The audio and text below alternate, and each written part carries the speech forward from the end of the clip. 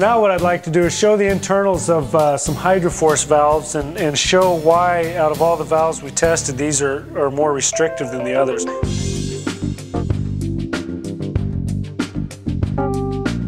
Now a coil goes over this. As you can see, there's different styles of coil, but the coil goes over that, and it's an electromagnet. It energizes that and sucks up the internals and causes the valve to switch. We've got these small holes here, and that's where the oil goes through, and so that's why these valves are fairly restrictive. Now you can get a different style that we'd like to point out. There's slots here, elongated slots, and that's what allows the oil to pass through versus these holes here. And so this style of Hydraforce is going to be a lot less restrictive, but as the numbers show, it's still more restrictive than the other style of valve that we have.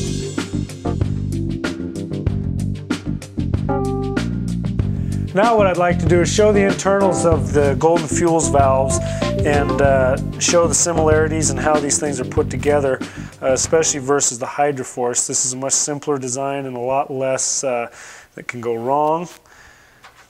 Let's go ahead and take these screws out. This is the small size Golden Fuels valve. As you can see here, this piece, there's a replaceable O-ring right there for the cap.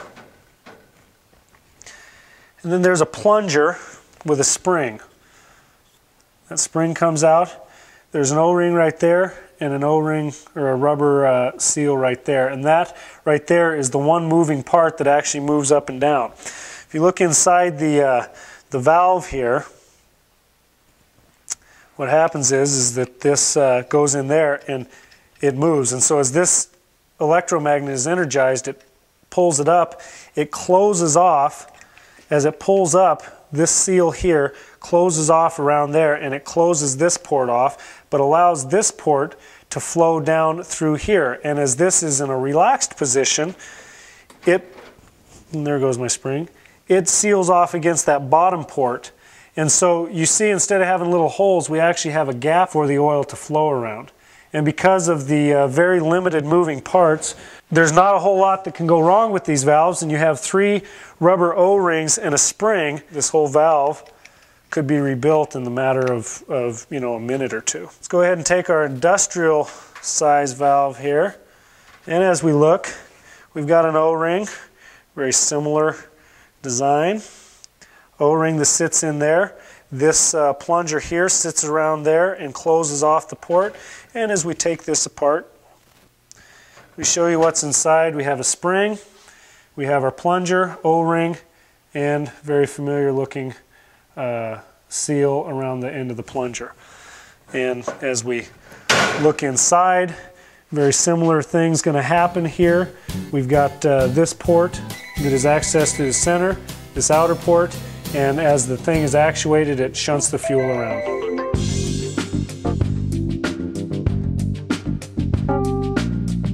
All right, over the years we've used several valves, and there's pros and cons to every valve. And one of the problems that we found with the Hydraforce valve is that it has internal leakage, and we're going to demonstrate what that does.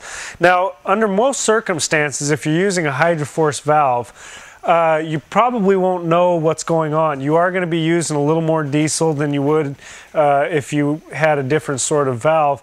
And it's not necessarily a deal breaker. I've still got some of these on one of my vehicles, but the new valves we have definitely overcome the problem that the Hydraforce has. So we just wanted to demonstrate what's going on here. All right, so we've got a Hydraforce valve here, and as we'll show, we've got our vacuum gauge here. As we pump, it's not building up any vacuum because we have open ports here. So we're going to go ahead and close one of these ports. We're going to pull up some vacuum, go up to about 15, and we're going to watch. And our needle is dropping. Okay? And the reason is because this valve internally is bypassing and it's sucking air, so it doesn't take much to overcome this valve. Now, if I cover both of these holes, we're at about 20 inches there, and as you can see, it's holding, it's not going anywhere. Now as I let off that hole, it starts sucking down, and now it slows when I put it back on. Okay, that's the port that's supposed to be closed. So as you can see, these valves are not tight. And what happens is that if you're running on vegetable oil, it's going to be pulling a little diesel, or if you're running on diesel, it can pull a little bit of vegetable oil.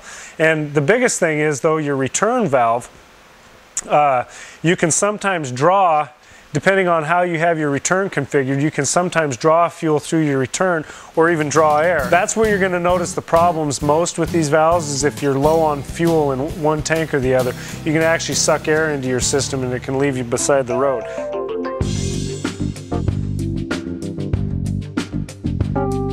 We'll go ahead and take our new golden valves here, and we'll do the same demonstration. Let's see, this is going to be our normally closed port. Let's see, that's our common. Okay, that's our common port. So obviously we're wide open, we're coming through the 3-port here. So I'll put my thumb over there. We'll take it up to over 20. And as you can see, it is not pulling through that 3rd port. We'll take it even higher. It's harder to get these things much past about 28, but there's 25. And as you can see, she's holding rock solid. And I just have my finger over 1 port there. Open it up, of course it drops.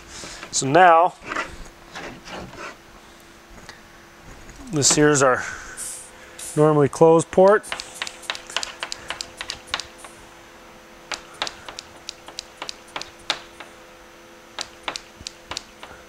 Take it up 25 inches of vacuum, and she's holding steady. Okay, and I want to quickly just contrast that. Let's release our vacuum. To our normally closed port over here,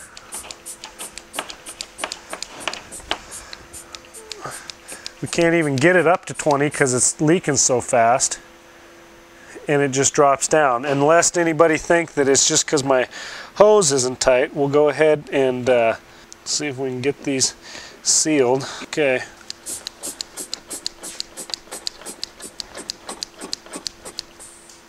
Now it's holding when I got my fingers over there. Okay, she's holding. So that's just the contrast there. No fingers on it. It's dropping.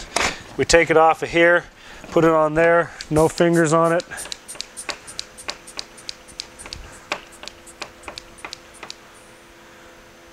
There's, it's over 20, but as you can see, I'll take it up to 25. Rock solid. So that's just the last little test. As you can see, the size, these are physically quite a bit smaller, a lot more compact unit. But we've got the vacuum tests that show that these Hydraforce valves do have internal leakage, and this is just one more reason that we're very pleased to introduce these valves. I myself had these on one of my rigs and learned the hard way that if you empty one tank that it'll suck air because of that internal leakage problem. And now we've got a product that will overcome that. So you can take this information and do with it what you will, but we wanted to show flow tests and vacuum tests so that you guys can get a feel for what's going on with these valves. So hope you enjoyed this production, and we hope to see you next time. Thank you.